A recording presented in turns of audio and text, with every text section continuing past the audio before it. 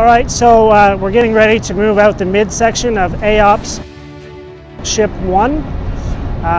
It's currently 124 axle lines of SPMT transporters underneath of it, and in the next few minutes we'll be ready to bring it out of the ultra hull.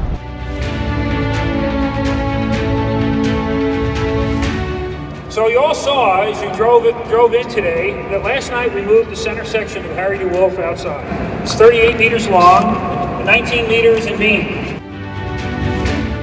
We're going to have a lot of celebrations, but there's something very special about this one. This marks the start, the first big move of units outside and sharing with the public on what's been going on here. So this is a very special event. As they are rolling out the future fleet of the Royal Canadian Navy. All this time, Kevin, been saying rolling out the future fleet. I didn't know it was quite literally rolling out the future fleet. We actually take the SPMTs and drive the ship out onto a barge and sink the barge. Move the barge out of the way, and then obviously the ship is afloat at that time. Yeah. I just was a part of moving this large ship, the first piece of many for Irving equipment.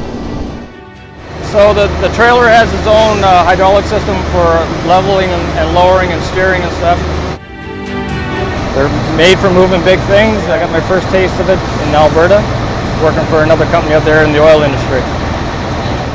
Fagioli Canada and Irving Equipment are sharing personnel and equipment, especially the SPMTs, as well as Irving Equipment is providing to us crane. The two companies have been working together in an amazing way in these first 2 weeks here in Halifax. We have here 76 axle lines as Fagioli Canada. A contract like this for Irving Equipment is a very big story for us. It allowed us to grow our fleet, which opens new doors to chase other projects. So this is really kind of the cornerstone for us.